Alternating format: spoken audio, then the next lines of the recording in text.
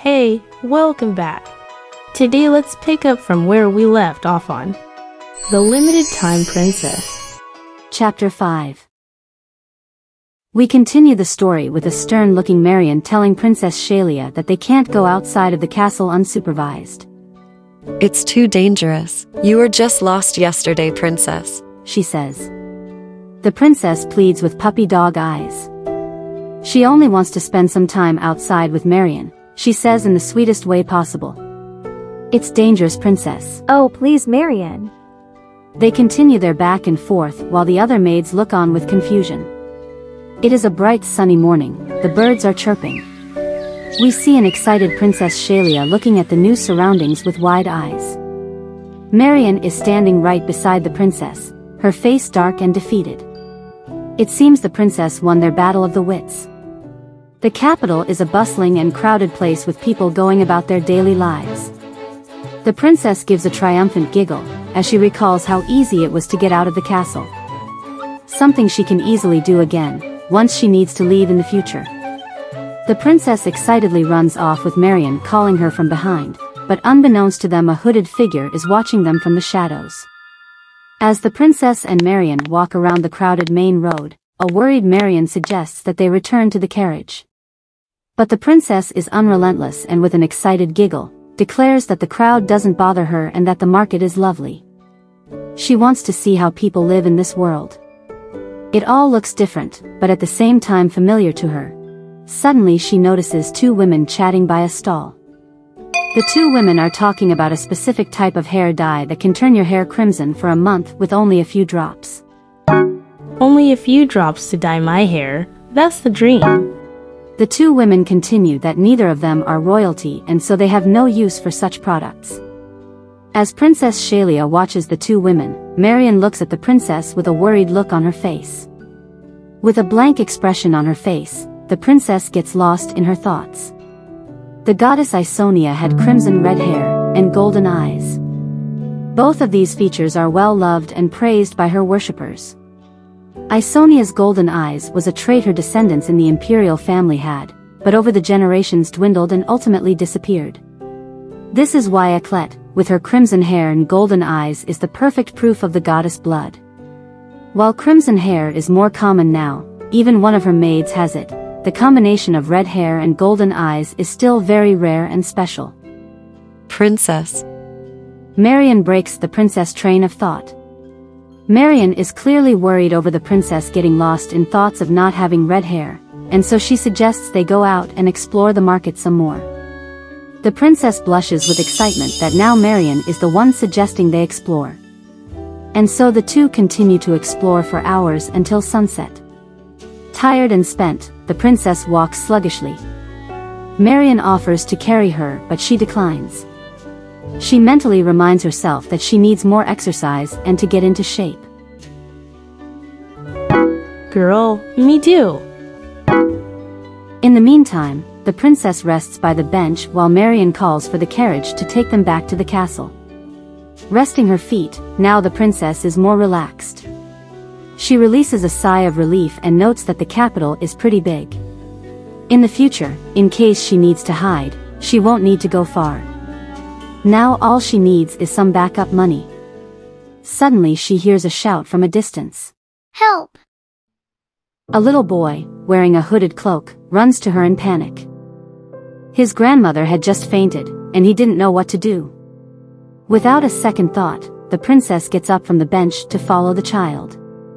They both run towards an abandoned alley, under the bridge. The princess rushes in but inside sees no grandmother, instead only sees two adult men. The two men look at her with satisfied expressions on their faces, as they announce that she took their bait. The princess is speechless, too stunned to speak. One of the men yanks the child, and praises the young boy for doing a good job and luring 3 unsuspecting victims for the day. He announces that the boy's share will be given to him later. Now the men turn their attention to the princess. With a mischievous grin, one of them explained that they are not bad people. Since she looks like a rich woman, they are merely asking for a small donation such as her valuables while they giggle. The princess, seeing all this unfold, realizes that she was tricked, and fell into a trap. while she feels betrayal over what the child did. She tells herself that it's not the child's fault but the adults who are taking advantage of him. In a normal novel, if she was the heroine, this would be the moment when the knight in shining armor would come and save her. In reality, however, she is the villainess in the novel. There is no knight that will come to save her. She tells herself she needs to exercise so she can defend herself next time. Suddenly the young child speaks. Nervously, he says that neither of the men gave him anything yet for luring all those unsuspecting victims. He says he was promised money, but was only ever given scraps of bread. The men are surprised the child talked back at them and reminds the boy to know his place in life. One of the men reaches out for his hood and reveals a little boy with white hair and striking red eyes. Seeing the boy's features, the princess is stunned. She recalls having seen this before. In the novel, Princess Shaylia is standing proudly over the young boy. She repeats that her order was clear. She looks at the boy on the ground, eyes full of hatred and contempt. Garbage, she calls him. The guards look over at her, asking for her order, then she gives it. Princess Shaylia demands that the same young boy be executed. This recollection from the novel shakes the current princess. This particular scene is how her character was introduced in the novel. It showed that she was truly such a despicable monster. The boy in front of her was a minor character that existed only to be killed by Princess Shaylia. But something was wrong. This shouldn't be happening yet. What is going on? Okay, first of all, as a modern-age woman, shouldn't Shaylia know better than to follow strange kids into an abandoned alley? You are a 21st century woman that lived in South Korea, girl. Anyway. Chapter 6. When goddess Isonia cleansed the lands, the defeated demons fled to the plains of annihilation. In this place were also exiled sinners, whose life now became hell. Despite this, however, a resilient group of people were able to survive their hellish conditions. These people with white hair and red eyes were called the crones. Theirs is a small group of people held in contempt and hatred by everyone. Despite this troubling backstory, there was only one crone that appeared in the novel, this young boy destined to die by Shaylia's hands. But what's curious is that this event was meant to happen weeks in the future during the Flower Festival, after Eclet had already entered the story. Confused at what's happening, Shaylia continues that she wanted to escape the castle even before she met Eclet. From the start, her plan was to avoid all the main characters of the story, but what if she can't avoid them after all? Her head is swirling with so many questions about Eclet and the young boy, when one of the men suddenly shouts accusing her of ignoring them. Shaylia is startled as this man shouts at her demanding for her valuables. In her head, Shaylia can only pray that Marion will find her. Back at the castle we see Grace talking to maids Anne and Susan asking where the princess and Marion went. The two maids stutter and Anne, the red-haired maid, explains that Marion accompanied the princess all by herself. Worriedly, she explains that it was a demand given by the princess herself. Grace gives out a sigh. She tells the maids not to worry and that she is positive Marion wouldn't go out unprepared. Back to the alley, we see Marion had just returned. She calmly steps towards the princess and expresses apologies for being late. The two men are confused at who this person is, but unwilling to back down. One of them proudly demands Marion for her valuables as well. Marion cuts the man off mid-sentence. With closed eyes she calmly tells the princess that preparations are complete for their return to the castle. Just then several armed guards appear from the shadows, surrounding them. Seeing this, the two men now flinch, their faces worried. Marion proceeds to ask the princess what her orders are and princess replies calmly in absolute, make them kneel. We now see the two men kneeling on the floor, with a guard standing over them reprimanding them. The royal guards will arrive soon to take care of them. Meanwhile, a worried Marion asks the princess whether she sustained any injuries or not, and the princess tells her to calm down since she is fine. One of the guards approaches the princess asking what to do about the crone child. The child lied about having any family, and he doesn't have a home either. The guard asks if the child should be sent to prison with the other men as well, to which the princess shows annoyance at his question. It is now nighttime and we are back in the castle. The princess is sitting from across the young boy, in the drawing room. The child is looking at the floor, clearly uncomfortable. The princess thinks to herself and what she should do. Though this boy was killed by Shaylia in the novels, that is something she could never do, so she brought him to the castle with her instead. The child breaks the silence by asking where he was. Trembling with fear, he asks if he will be sent to jail or executed. The princess is taken aback by his words, offended that he would think that. She explains that she is not that kind of person and she knows he had limited options in life. To boy's stomach grumbles, and the princess proceeds to ask what his name was. He answers that his name is Riven and that he doesn't know his surname. The princess smiles to herself. She is glad that a character that only existed to be executed also had a name. She introduces herself and leaves out that she is the princess. She calls for Anne and asks her to have the boy cleaned and fed. Together, Anne and the boy leave the princess alone in the room to her thoughts. The princess goes over what transpired that day. The boy was meant to die in the novel, so changing his path now is a good chance to see what will happen to characters who stray from their story. On the extreme side, what if the boy will still die eventually in the castle, and that she will get blamed for it, and so becomes the villain regardless? She shivers at the thought when suddenly she hears a loud shriek from the room outside. The princess and Marian both rush outside to where the shriek came from, and they see Anne on the floor. Anne looks at the princess with a confused expression on her face as she explains what happened. The little boy suddenly got big. She says, I'm glad that Marian came just in time, but where was she hiding all those guards? Were they just chilling by the carriage playing cards? I mean, they could have hid behind a tree, while the princess and Marian explored, right? But phew, the ending was a twist. Let's see what happens next. Chapter 7.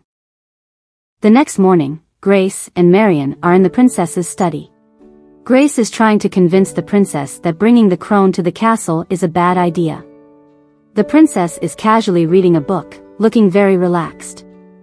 She tells Grace that he is just one more person in the castle, so it's not a big deal. Taken aback, Grace continues. He will bring bad luck and curse upon you, princess. She says that had it not been for goddess Isonia's magical spell on the castle, the crone's magical disguise would not have been broken. She ends her speech by suggesting the crone be handed over to the palace guards, if not he might bring them a scandal. The princess clenches her fist. Why must she be in a scandal when she only wanted to help a child? She realizes that crones are treated worse than she initially thought. Grace looks over at Marian, beckoning her to convince the princess. Grace lightheartedly says that the boy seems pretty harmless and calmly continues, I will support the princess in whatever she desires. The princess is touched. She recalls that Marian was taken in by her mother. Marian was only a child back then and she followed her mother all the way into the castle. The princess ends the conversation by announcing that she has already made up her mind. She has shown him benevolence that he wouldn't dare refuse. Unable to disagree, Grace supports the princess's decision. Just then, there is a knock on the door. Susan enters the room and announces that the crone, their guest, has finally awoken. We see a fully grown Riven sitting up on the bed with groggy eyes. He had just woken up and is still getting his bearings. He blushes and pats at the soft bedding and notices his hand is bigger. He has already returned to his original form. Suddenly Riven hears footsteps coming from the hallway. The doors creak open and the princess with Marian enters the room. Marian announces the princess's arrival. She reminds Riven to stand up and show respect to the princess. Did you sleep well? The princess asks. Upon hearing this, Riven is stunned. He didn't know she was the princess. He immediately tries to get up from bed but is stopped by Shaylia. She tells him that from now on he will be staying by her side. Riven and Marian are both shocked by the princess's words. The princess clarifies that she wants Riven to work as a member of her staff in the castle. Riven is unsure because of his origins as a crone, but the princess reassures him and says that it's not a problem for her. She asks how Riven was able to turn into a child. Do you know magic? Riven responds that he is ordinary. Back in the exiled lands at a slave market, a woman cast a spell on him that turned him into a child. The woman said that as a child it would be easier for him to escape and that people will be kinder to a child. Riven adds that the spell never wore off for the longest time. Confused, the princess asks what happened to the woman. Riven, clasping his hands, responds that he doesn't know. The woman is probably dead. The princess' face darkens, unable to respond. She didn't know this was happening in the novel.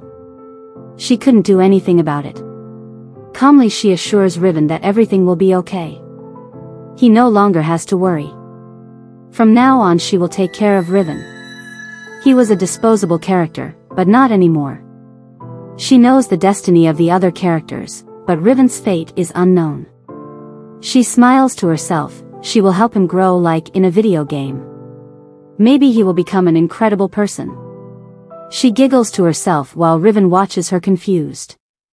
She suggests they get something to eat and both of them walk outside the room. She says that she will introduce Riven to the others after their meal. The staff might be wary, but they all mean well. She peeks at Riven walking behind her. She asks him if he has any injuries. She will need to call the palace doctor just in case. Riven stops walking, his face filled with insecurity. He responds that he has no injuries, but is worried that he won't be much help. He doesn't have an education. In the middle of Riven words, suddenly from above him the chandelier creaks and loosens. The metal support fails and snaps. The heavy chandelier free falls to the ground. The princess sees the chandelier about to fall on Riven, then there's a crash. Pieces of metal and glass scatter on the floor as pool of blood forms. Oh no, what just happened? I hope this isn't going to be like Final Destination, but I have to say it's nice how the princess is decisive and doesn't get swayed by superstitions. Anyway. Chapter 8. The princess and Riven are both on the ground, having just missed the chandelier. Shaylia, upon seeing the chandeliers, lunges and pushes Riven out of the way. In the process she injures her leg. Her face filled with concern asks Riven if he was hurt in any way. Riven is shocked and answers that he is okay. He points out the injury on the princess's leg. She forces a smile and says it's only a small cut. She turns to look for her shoe but gets lightheaded. Her vision blurs and she passes out on the floor. In a flashback we see Marion brushing the princess's hair. The princess is lost in her thoughts again. She wonders what happened to her original body. That body must have died, that's why she was able to become Shaylia. But what if something happens to her as Shaylia? Would she just die as her? If that's the case, she wants to die as Shaylia, at least as Shaylia people will be worried about her. In the present, Shaylia finally opens her eyes and sees her maids' faces filled with concern. Marion announces that the princess is awake and immediately calls upon the palace doctor. The doctor arrives and reassures that there is no need to worry as the princess only fainted due to shock. There will be a huge scar on her leg, however. He flatly says that while it's fortunate her face wasn't injured, the scar on her leg may affect her marriage. Marion looks at Dr. Mason stunned. Then she lashes out at him and angrily says that he must have a lot of lives to be speaking this way to the princess. While they argue, the princess sits on her bed. She touches the scar on her leg. She feels apologetic for injuring a body that isn't hers, but is still glad she saved a life. She remembers Riven and immediately asks Marion where the man was. After the princess fainted, Riven was immediately sent to the castle's dungeon. The princess shouts that Riven didn't do anything wrong. Why did they do that? Dr. Mason speaks, because of him you got injured, princess. He must be put to death whether intentional or not. The princess looks at the doctor, speechless. The man continues his concerns about the crone. It's curious how the chandelier suddenly fell during that moment and it had been fine for hundreds of years. Perhaps there might be some truth to crones and the misfortunes they bring. The princess angrily responds that a doctor should believe in logic and reason. She announces that she has heard enough and calls for Riven to be brought to her. She ends the discussion by stating that she is the only one logical and reasonable. She will claim her reward for saving his life. Marion and Dr. Mason agrees with the princess's words. Outside the room, Riven has arrived from the dungeons. He hesitates to enter the room. His heart beats on his chest, his thoughts clouding his head. Perhaps the princess is holding a grudge against me. Riven slowly opens the door to the princess' bedroom. Sunlight beams from the room and we see a relaxed princess lying on the bed reading a book. Her legs raised in the air casually. She happily beckons him to enter and explains that she didn't know he was sent to the dungeon. She apologizes for not getting him out sooner. Riven solemnly looks at the princess's leg and asks if she's all right. The princess calmly assures him that it's merely a small sprain. That's hardly called a sprain, Shaylia. But I guess you didn't want him to worry. She continues that until her leg heals, would Riven mind and continue to stay and run errands for her? Riven is surprised the princess even asked this. He feels bad that the princess got hurt because of him. Clenching his fist, he questions the princess, "But you got hurt because of me." The princess replies that it was an accident and that it's not his fault. She brightly smiles at him and continues, "Were you planning on running away, leaving me here injured?" Riven is stunned at the princess's words. The maids looking over are watching with different expressions on their faces. Grace can only sigh at the princess's decision, but the rest gave smiles, proud of their princess. Riven accepts Shaylia's invitation to stay. And smiles, announcing that he would like to continue to stay. It is now night time in the castle. Marion is reporting to the princess that they have completed her orders. Riven was given a room with plenty of sunlight, but that he doesn't have an education and therefore, doesn't know how to read and write. The princess was expecting this. She considers if the maids can teach Riven, but they are always busy with their tasks. Perhaps the doctor, but he might only experiment on Riven. Thus the princess concludes that she will be the one to teach Riven instead. As if on cue, a knock comes from the door. Riven, now wearing his staff uniform, enters the room. He apologizes for intruding, but he was ordered by Grace to see the princess. The princess is impressed by how Riven looks. The uniform suits him well. "Thank you, princess," Riven responds. Marion looks on face beaming with pride. The princess smiles at Riven and announces that she will depend on him from now on. The next day, we see Tesric in his family mansion. Rumors have been swirling around him that the princess has taken an unknown crone in. This along with the fact that her engagement with Tesric ended is all too suspicious. Tesric sets his teacup on the table with a loud clink.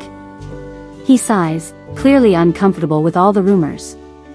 He wonders where the rumors are coming from. Their engagement wasn't ended, it was merely on hold. Then he recalls his meeting with the princess. "I've met someone I love." Remembering these words, Tesric stands up from his table and leaves in a hurry. Ooh, drama is a love triangle brewing. I know Tesric is the original novel's main hero, but he has a pretty big ego, which is such a turn off. You know what they say about men with big egos. Anyway. Chapter 9. Back in the princess's castle, Marion informs the princess that Tesric had just arrived. Confused, the princess wonders what he is doing there so early in the morning. Marion clarifies what she should do, and the princess responds that her neck feels empty and that hopefully he didn't come empty-handed. We see Marion now talking to Tesric, repeating the princess's very words. Tesric can only sit unhappy. He was offered tea, so at least he's not fully rejected. As he sips his tea, he begins to ask Marion something, but stops himself. He reminds himself that he is a man of name and honor and that he can do better than this. He didn't come there just for some tea. He puts his teacup down and crash. A loud crash is heard. Curious, Tesric asks if that was him. He didn't set his teacup down that hard. Marion is embarrassed and explains that the sound came from the kitchens. They are encountering issues there recently. He releases a sigh of relief. He announces that he has other matters to attend to, when he notices a man walking outside in the garden. With wide eyes, Tezrick watches the man and notes his white hair. The man outside turns around, and Tezrick sees his bright red eyes. It's the crone from the rumors. Tezrick gets up from his seat and looks out the window. He sighs and immediately turns around to leave the room, informing Marion he will be on his way. Lost in his thoughts, he wonders how much truth is there in all the swirling rumors. In the kitchen we see chaos. Pots and pans have exploded and Anne and Susan are arguing in panic. Both have no idea why the kitchen tools are suddenly not working as intended. Riven slides in the room and politely states that he has already finished his tasks and asks if they have any more for him to do. And giggles and tells him that there's nothing else for him to do, and that it's time for his lessons already, so he's dismissed. Susan watches them, her face wary and unsure. After Riven leaves the room, Susan speaks out. She thinks it's suspicious how bizarre things started happening as soon as Riven arrived. Plates are forming cracks, new brooms are falling apart, even earlier the pots and pans exploded. And has a quizzical look on her face. Don't those things happen from time to time anyway? And continues that Riven isn't even directly causing the explosions, and regardless, the princess already decided that Riven will stay. Susan continues to express her worries, but Grace loudly reminds them to continue their tasks. Outside the library, Riven knocks gently on the door. The princess calls out that he can enter, and the heavy door creaks slowly. The princess is sitting with a book in her hands. She brightly says hello to Riven and hopes that he isn't working himself too hard. Riven blushes slightly and responds he isn't. The lesson begins and the princess teaches Riven how to write. She was worried she might not be good at teaching, so she's surprised that their lesson is going smoothly. She mentally notes that he might even be smarter than her younger sister. She smiles as she watches Riven and finds it amusing how he wanted to learn how to write her name first rather than his own. The princess reaches out to touch Riven's hand, reminding him to relax when writing. Riven's face flushes red at the sudden contact as he meekly says yes. Marion suddenly enters the room. She apologizes for the intrusion, but an important letter had just arrived. As she hands the letter to the princess, Marion jokingly tells Riven that his handwriting looks like adorable little worms. Looking at the letter, the princess recognizes the seal. The seal is from Edith Magnolia, Shaylia a aunt and trusted advisor. Shaylia reads the letter. My dearest princess. In the letter, Edith expresses that she heard the princess was in an accident and thus suggests she regain her physical and mental state in a relaxed environment, rather than remaining cooped up in the castle. She invites the princess to stay with her this summer. That way they can also discuss her upcoming debutante ball. Edith finishes her letter. I miss you dearly, your loving Aunt Edith. P.S. I have the gondola you loved as a child all fixed up for you. Listening to the letter, Marion exclaims that Lady Edith has always been so thoughtful of the princess. But Shaylia is quiet and wary. She recalls that in the novel she was one of the few people that supported Shaylia. We get a flashback of the novel. Princess Shaylia is with Edith. Her hands are on the princess's shoulder as if shaking her to wake up. Edith exclaims that Shaylia mustn't allow Eclet to take away Tezrick, her brother, and the crown. She announces that she is the only person the princess can trust and they will do whatever it takes, even murder. The current princess grasps the letter tightly as she recalls this scene. Edith allowed Shaylia's mind to fester despicable thoughts and was also a villain only second to the princess. Although she doesn't want to meet her aunt, just in case the woman is planning something, the princess will just have to see. Looking into the distance, she invites Riven to go for a gondola ride. Elsewhere, a resounding slap fills the air. We see a woman with crimson red hair clutching her equally red cheeks. An older woman with light brown hair tied in a bun has her hand in the air while she tells the red-haired woman that she is a nuisance. She proceeds to chastise the younger woman and asks her to recite what she did wrong. The younger woman with long flowing crimson hair and silver eyes looks at the floor. She cautiously clutches her hands in front of her, her cheeks still swelling red. What a bully. As expected, Tesric's big ego is bruised.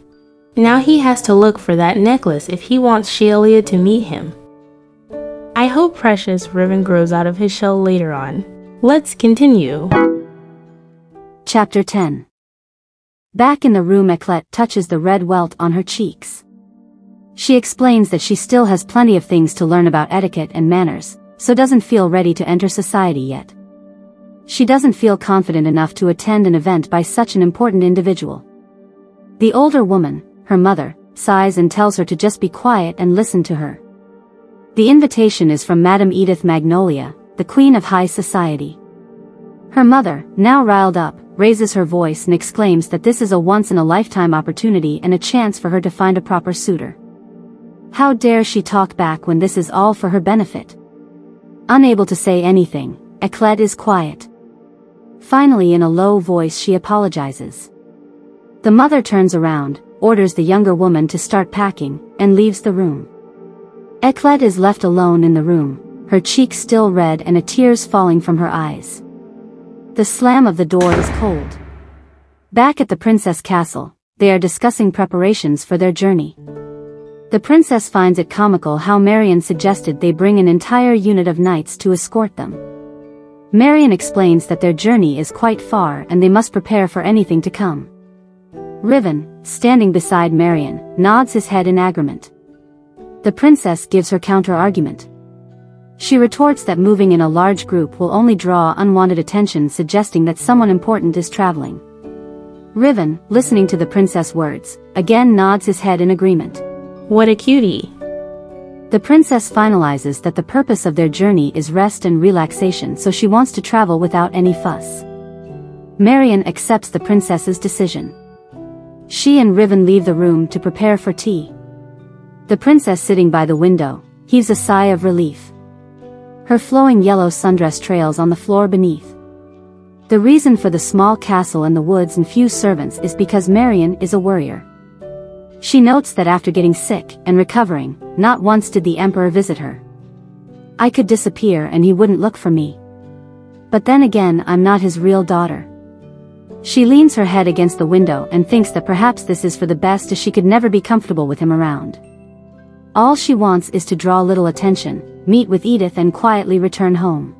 It is now the day of their journey. And Susan and Grace, with bowed heads, see the princess off. They wish her a safe journey with Riven and Marian. The princess assures them that she will soon return. In the carriage, the princess thinks of Edith. She wonders what she will be like outside of the novel. She wonders if Edith was truly genuine in inviting her with recovery in mind. Soon she will arrive at her destination and find out for herself. The princess looks out from inside the carriage, and sees a monumental mansion loom over her. She steps out of the carriage and is welcomed by the butler of the household. Heels clack on the ground as Edith comes forward to welcome her personally. The woman exclaims, excited at Shaylia's arrival. My princess, look at how much you've grown. She dotes on her niece. Shaylia is nervous as Edith approaches her with wide arms. Together, the two women share a hug surrounded by the rose flowers in the garden. Inside the mansion, Edith informs them not to hesitate if they need anything.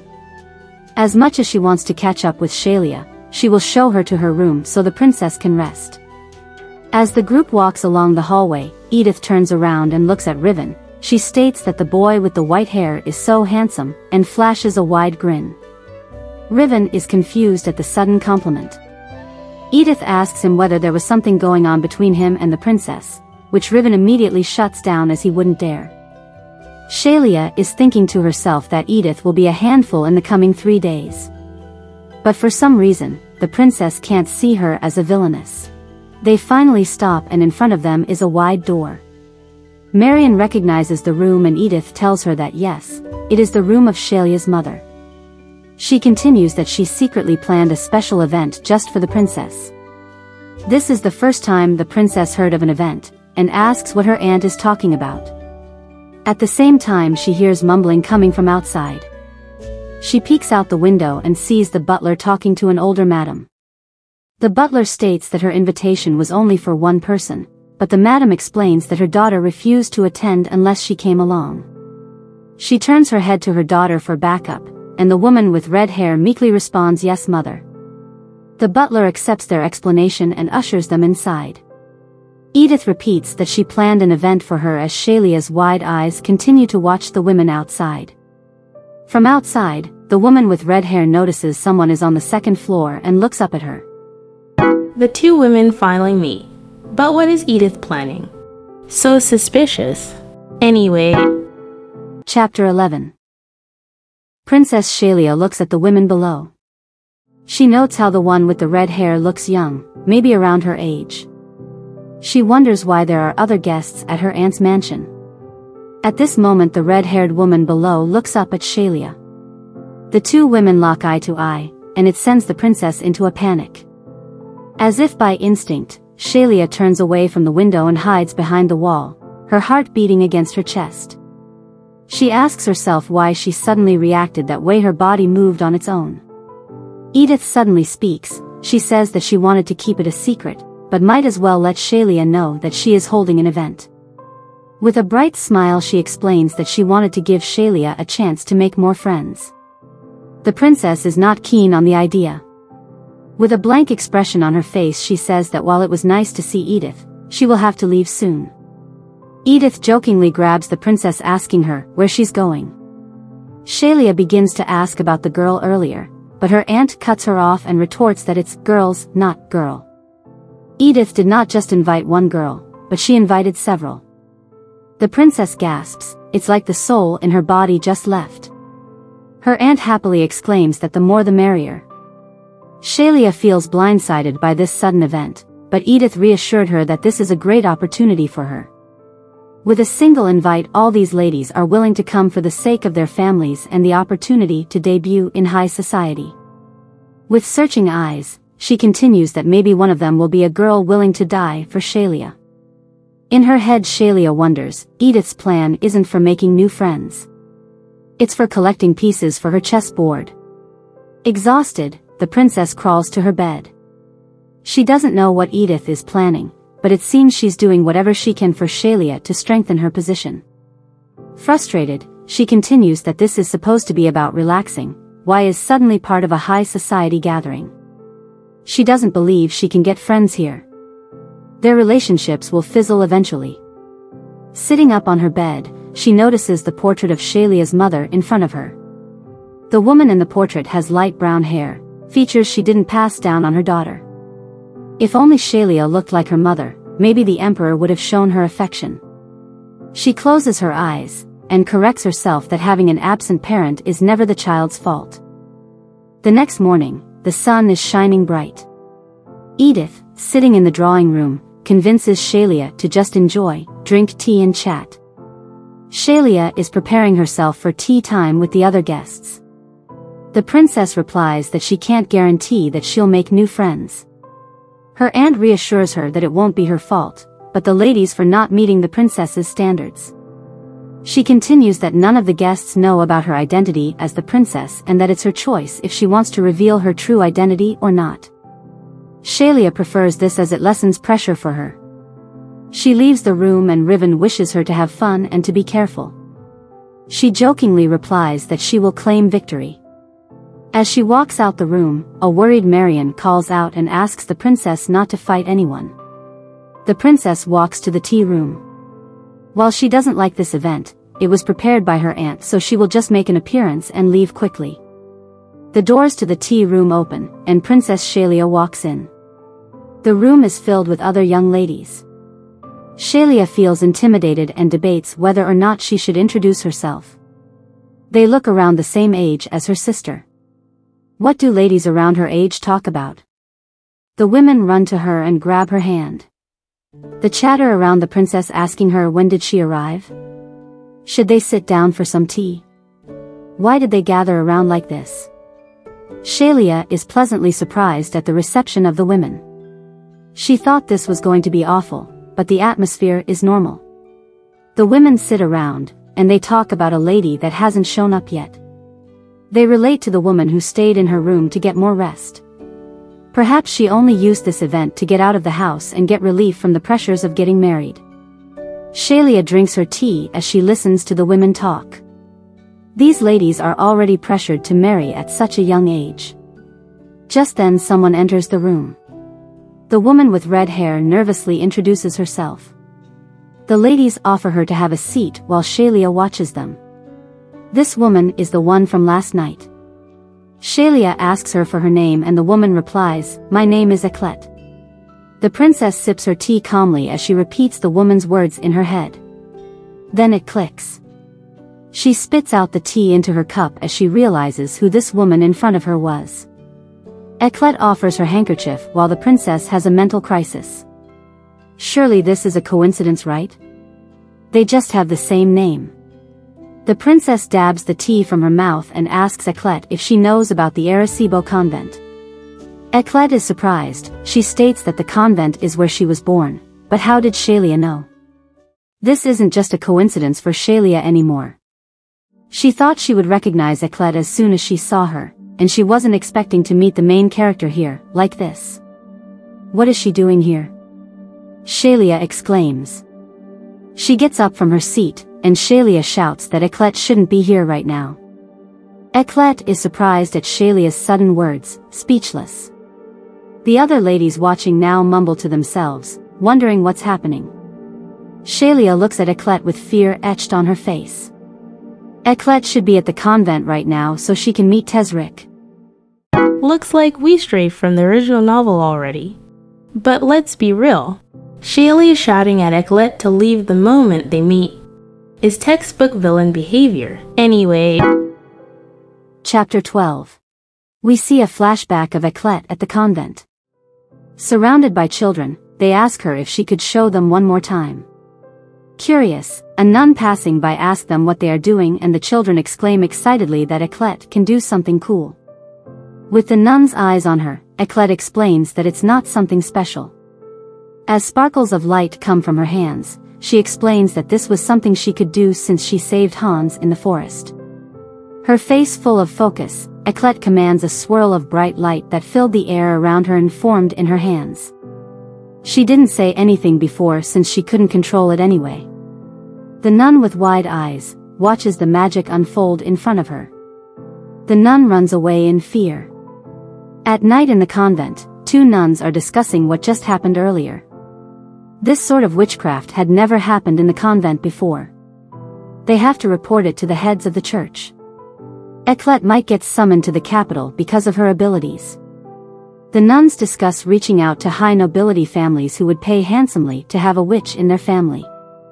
And that was how Eclet met her generous benefactor, Tezrick. We are back to the present, and Shaylia is standing with fear and worry etched on her face. The other ladies are now crowding them asking if they knew each other. Shaylia comes to her senses and realizes that she acted strangely in front of all these women. In a bid to escape, she runs out of the room. The other women exclaim that perhaps they should end it for the day. They leave the room while a dejected and confused-looking Eclet sits alone on the couch. Back in her bedroom, Shaylia is exhausted. She recalls her body instinctively hiding the moment she locked eyes with Eclet. It was probably her body's survival mechanism. She can't believe she just met the one person she wanted to avoid as much as possible. And the way she treated Eclet was a classic villain thing to do. She sits up and immediately tells herself she will apologize to Eclet before the woman has her head cut off. But the princess can't help but be scared of Eclet, and wonders if she should even involve herself or not. Her name is Eclet Blanche. But she didn't have a surname in the novel. Was she born of nobility here? Something is different again, and Shaylia has to figure that out. The next day, Princess Shaylia approaches Edith to ask how she chose the guests of this gathering. Edith explains that while there weren't any strict standards, she only invited those who approached her with a goal in mind. She will accommodate these young ladies as long as they are honest with their intentions. Some of these ladies are also forced by their families, for example Eclet. The princess is taken aback that her aunt mentioned Eclet. Edith explains that she heard that Shaylia stormed out with anger from the tea room yesterday. Shaylia flinches and explains that wasn't the case. Her aunt continues that Eclet Blanche is an orphan from the convent. She was adopted by the Baron Blanche and his wife a few months ago. Shaylia wasn't expecting that. She asks herself at what point did the novel shift so much from the original story. How will things end up this way? Shaylia clasps her hands in front of her. But no matter, there isn't anything she can do. Edith smirks knowingly. She states that the Blanche family is clearly trying to get Eclet to marry up in society.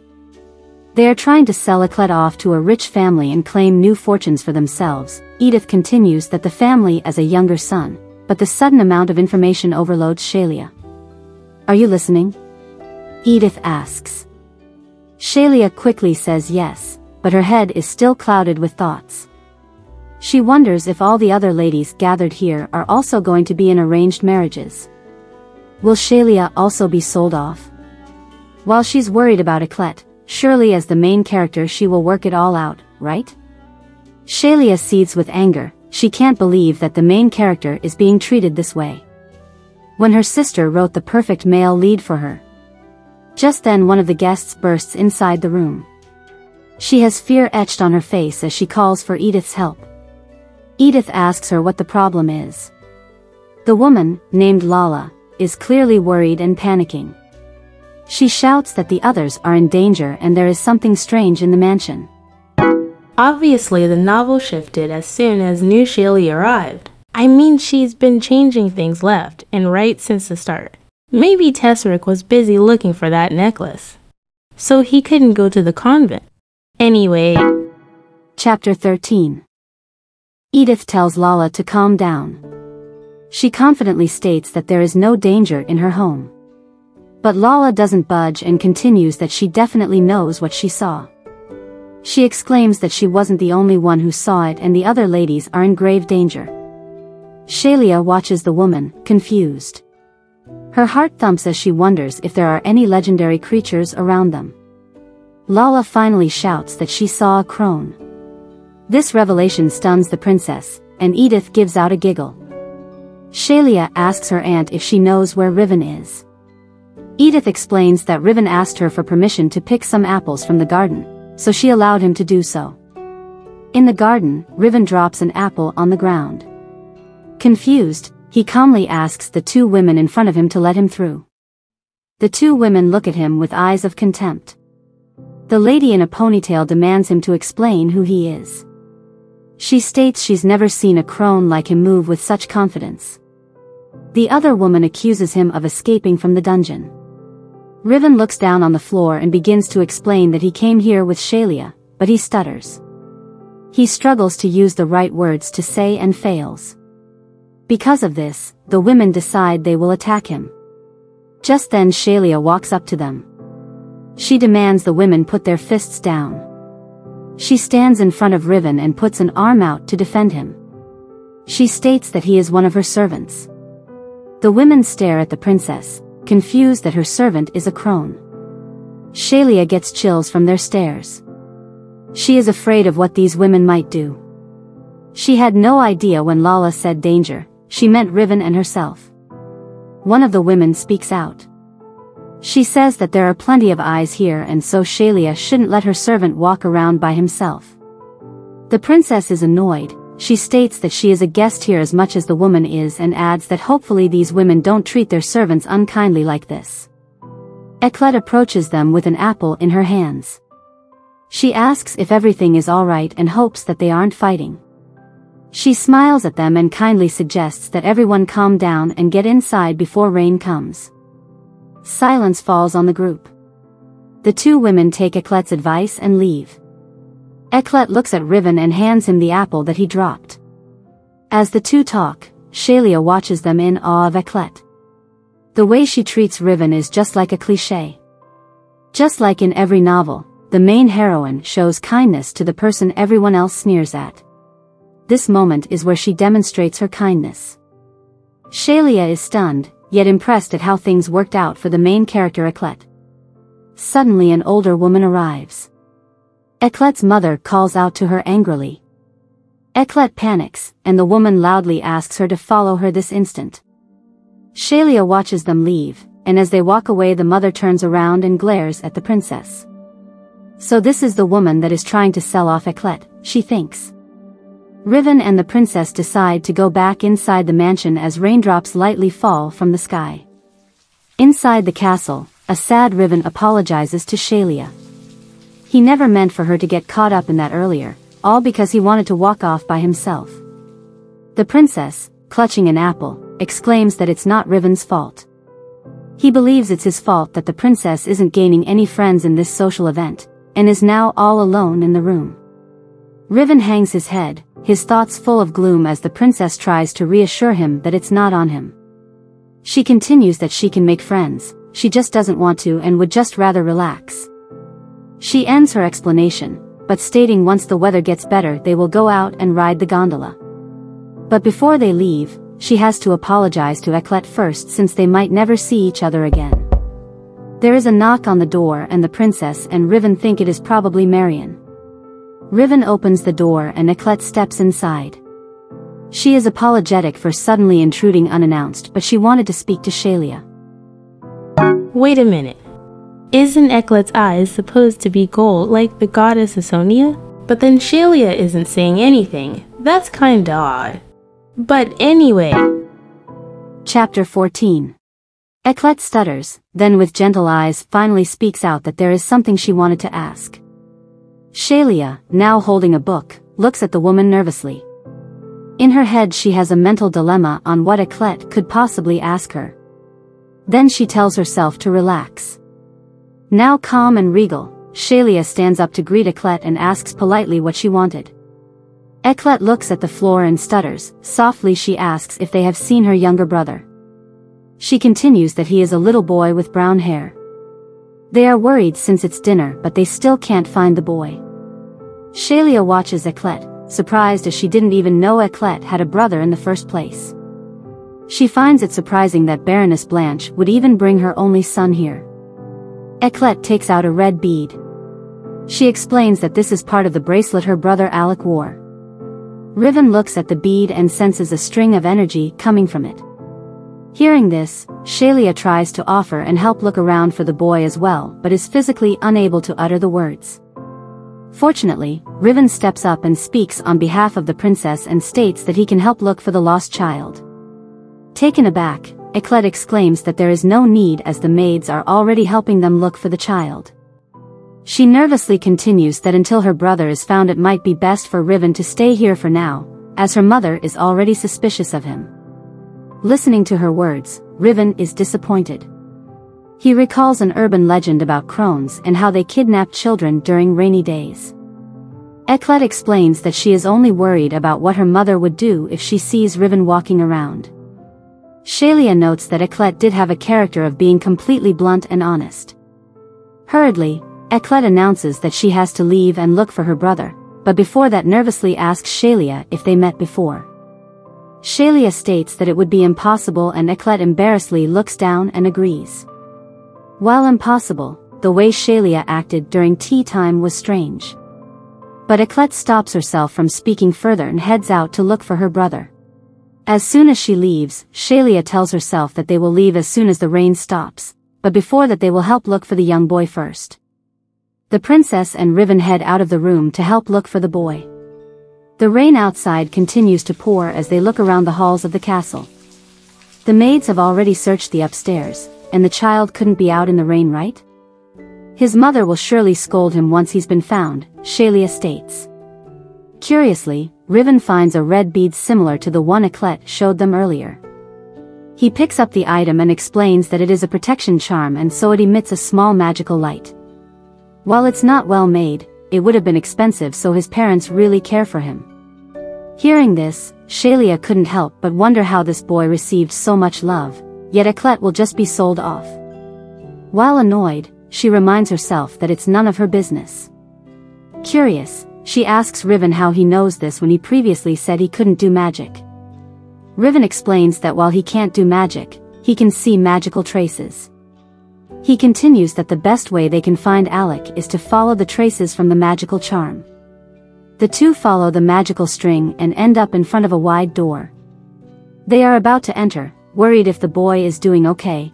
when a voice shouts from behind them. Baroness Blanche is demanding to know what the both of them are doing.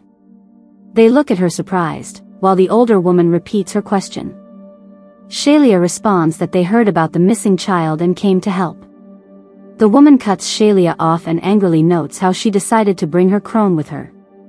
Riven flinches, as the woman stares him down, when suddenly Eclet rushes towards them. Mother! She exclaims. Fidgeting, Eclet suggests that her mother should rest and she will look for Alec herself. She stops herself mid-speech as she notices Shaylia and Riven were there. The mother is quiet, she takes a step forward and raises her hand. And a slap fills the air. Wow, this lady is just truly horrible. Chapter 15.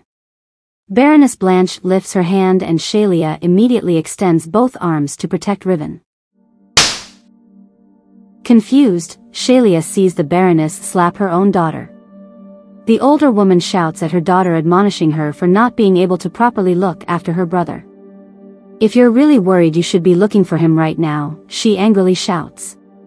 The woman stops her tirade, saying there's no time for this and she should be searching for her son top to bottom. Suddenly the little boy comes from outside the door. Mommy?